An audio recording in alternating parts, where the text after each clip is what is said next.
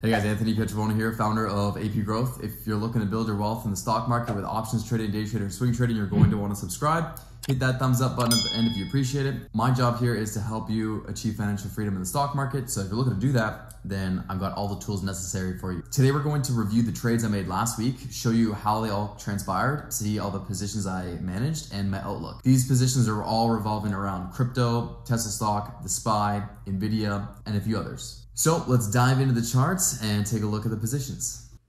First, we're going to take a look at my account. I ended up closing the calls I had on NEO stock, 43 strike expiring December 17th. It did dip down to the 39s on Friday, but I felt like Friday was a really irrational move, and I thought we would see a bounce today, Monday, and we did. Whole market has rallied from Friday, but I closed out the calls at about a $6,000 loss. So that was one adjustment I made. Another adjustment I made was I rolled down the Nvidia calls from the 370 strike to the 350 strike on my strangle, expiring December 3rd, so that's the end of this week. I also rolled down the SPY strangle from the 500 strike on the calls down to 485 because I just became a little more bearish and I collected more premium because of that. So on the day, this SPY strangle already 15.7K in the green from Friday. Friday, it went really in the red because of the sell-off and the VIX increase, but we're seeing a nice rebound. So we're going to touch base on all my positions from my notes here. Now, these are my notes from this morning. Market bounce, Omicron sees no hospitalizations yet. Fed to delay interest increase to 2023 likely. We had some people come out and say that. Jerome Powell speaks today at 3 p.m. I was taking a look at PSTG for a continuation because I like the RSI being on highs, and I was going to take a day trade on this. Didn't end up taking it, but it would have been a great trade. I was looking at BNTX and mRNA, Moderna, for continuation because the vaccines or anything to do with biotech is really hot now because of the talks of the variant. RSI was high. I was saying could continue to start another run, like another 10 to 15%. Buy BNTX or mRNA if dip on open with 30 to 50K size. So I did that with 100 shares on mRNA. I ended up buying at 363 this morning, and within about 5 minutes, it went up to 374. Took profits, was a 1K USD gain, quick little nice scalp with about 35K USD in size. But that's just a small trade. PSTG, I was going to get in pre-market at 30.30.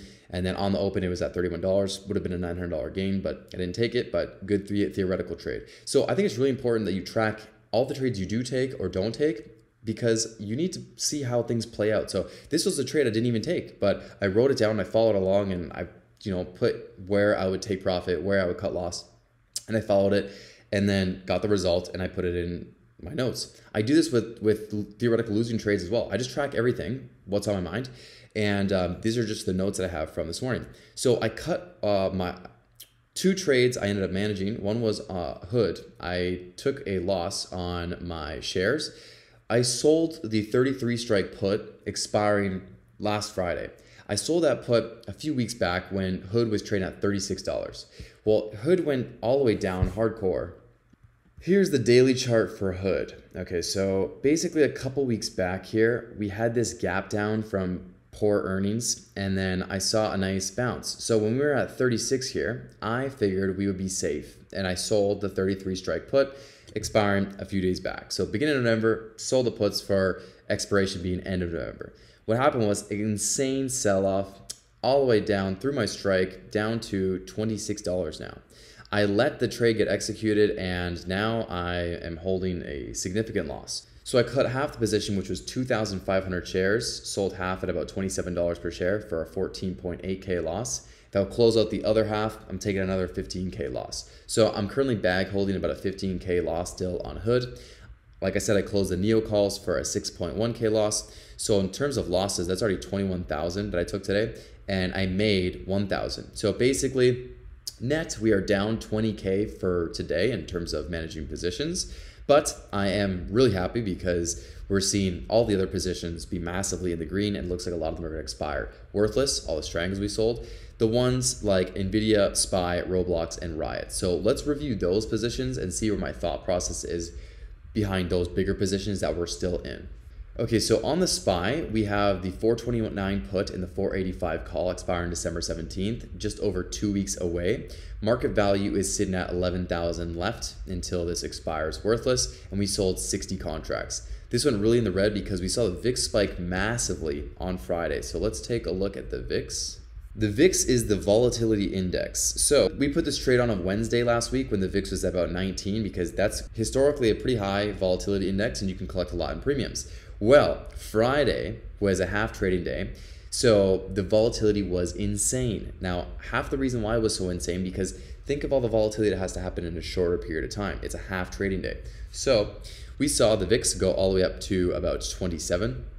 And that was a 50% gain on the day. I remember 50% up from the Wednesday to the Friday. Remember Thursday market was closed. So when that happens, all of the premiums increase. So if you were to buy any calls or puts on Friday, you'd be massively down because the volatility has contracted. This is something we all need to understand. If you are going to trade options, you want to sell options when the VIX is high because you collect a lot more in premium. If we sold all these strangles that I'm currently in from last week, if we sold them all on Friday, automatically we would be massively in the green. Why? Because look what the VIX did today. Down 22% from $27 down to 22. That alone, if stocks do not move and the VIX drops, if you sold premiums, the premiums contract and decrease in value. Because think of it this way, when there's less volatility, there is a lower probability of a stock moving closer to in the money on your strikes that you have chosen. That's why the value decreases when the VIX goes from high to low. So the opposite happens. If you set positions when the VIX is low and then the VIX spikes, those are going to be likely in the red, even if the positions don't move much because the value of those contracts has increased. I just want us to all understand how the options pricing works so that way you can better place trades and time those more effectively. So let's look at the 1 year chart for the VIX. Basically, if you look at the past year, it's been really good for traders because volatility has been a little bit higher. If you look at the 5 year chart, you'll see that basically before 2020, the VIX has been from 10 to about 15 theoretically. In most of the case, it's been from 10 to 15 for the last 3 years. But then ever since COVID spiked and it went from ever since COVID happened and it went to 66, well, we went down to about a low of 24 and we maintained an average of about 20 for the VIX for a full year. And then just after the beginning of 2021, we dropped below 20 and we've been sitting at the high teens. So the high teens is still higher than the past 3 years before that. So it's a good time to sell premium anywhere around 20 for the VIX. So still a good time at 22, which is a trader's paradise if you're looking to sell options. The next trade we're gonna go over is on Riot. And what you'll see here is we have the 38 strike put that is expiring at the end of the week. Riot has been going up. Like I said, so we have a little more of a risk of Riot pushing up to the 40 level. And what do you know? We had a massive spike on Sunday for Bitcoin. And we went up to about 56,000 from 53,000. This is the falling wedge I actually drew here. So we broke out of the falling wedge. It looks like we could push up to my target around 62,000 in the coming days, but we'll see. Everything looks good for continuation on Bitcoin at these levels. And we saw a nice push up today as well, going up to about 58,900 today. So because of that, when we pull up Riot, we saw a nice bounce, up 5.8% on the day, $37. We actually hit a high of $38 today. So we got close to that level. And that's great for us because we own shares at a cost basis of $38. So I would be looking to take profit if we go over to about $40 per share on Riot. Now, there's only a few days left to expiration, so the value of this is $12,000. This means that if Riot pushes up to $38 by Friday, then this expires worthless and we keep all $12,000 and we're not forced to buy more shares of Riot because I already own about $100,000 worth of Riot and this would make me buy another $150,000 worth of Riot. So we don't really actually want to do that. We put this position on because we didn't think that it would fall below 38, but it has. And I also think that it's likely that we could continue to see a push up closer to 40 by the end of the week. Now on the strangle on NVIDIA, it's going really well. We're in the green. There's only $8,000 left in premium. Again, this expires in a few days. Today's Monday, this expires Friday. As long as NVIDIA is above 280 and below 350, this whole thing expires worthless.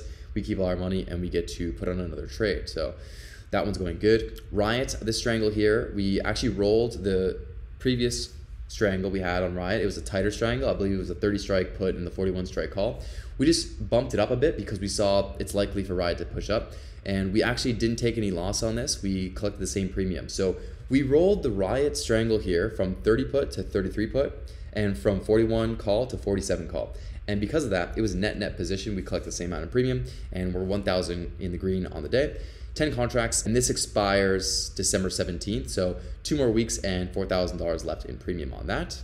Neo, this one is going good. 36 put, 49 call, expiring in a few days. There's only $700 left on that one. This one is in the green by 900.